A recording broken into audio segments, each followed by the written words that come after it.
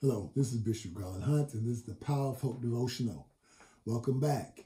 Hey, listen, many times I remind you, please like, comment, share, please, if you will. And now, actually, we also on YouTube, so you can also subscribe to hear these Power of Hope devotionals.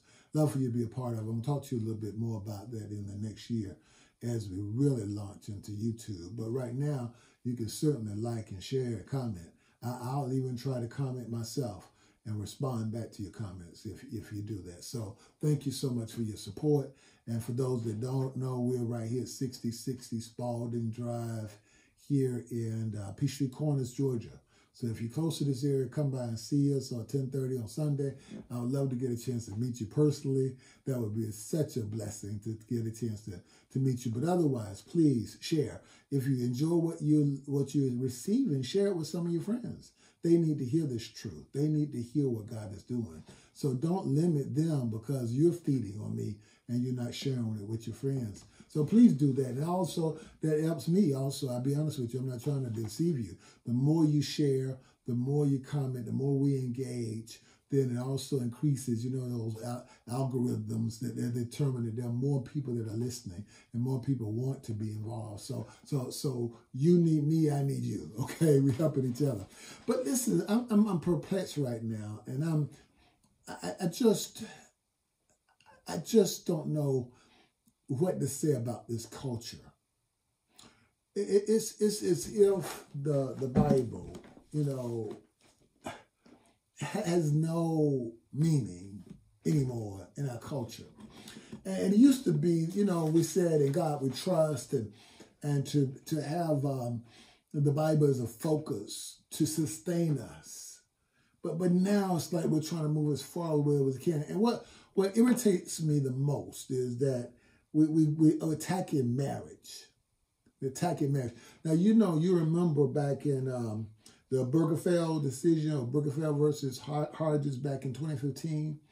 So the Obergefell decision basically said by the Supreme Court in that time, it said that same-sex marriage is a constitutional right.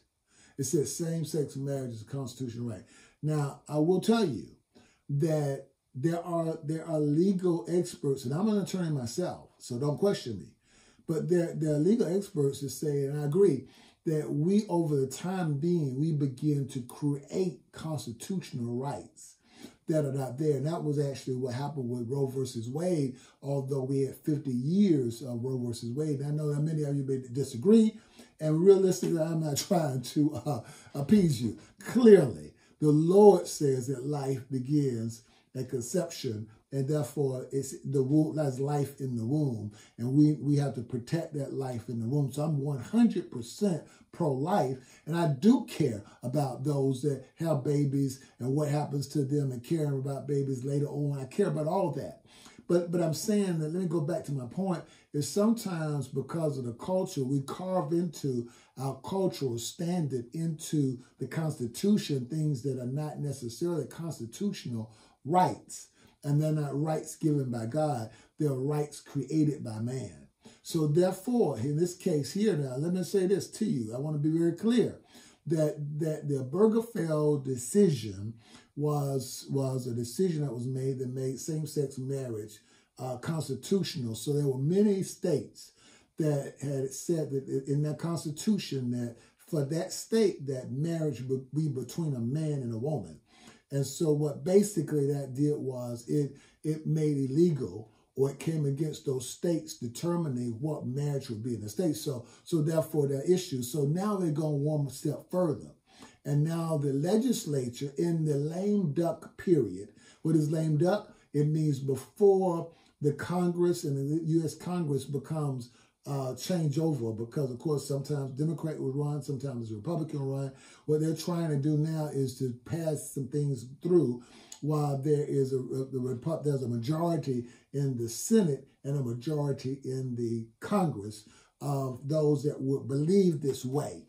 And what they're saying is they're legislating same-sex marriage by federal law to say that there was, but in fact, before there was a Defense of Marriage Act. In other words, it was defending and protecting marriage, and so that the states would not have to give in to other states in that regard. They could protect their rights for maintaining marriage between man and woman.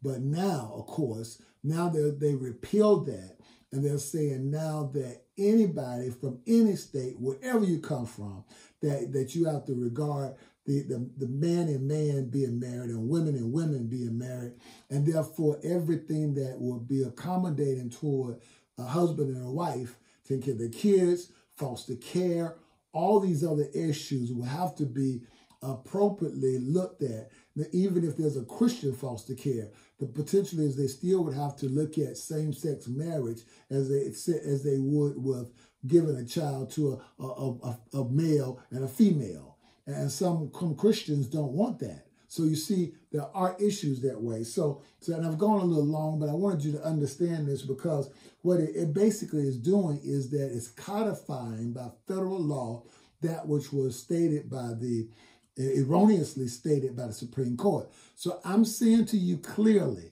that we are moving away from God.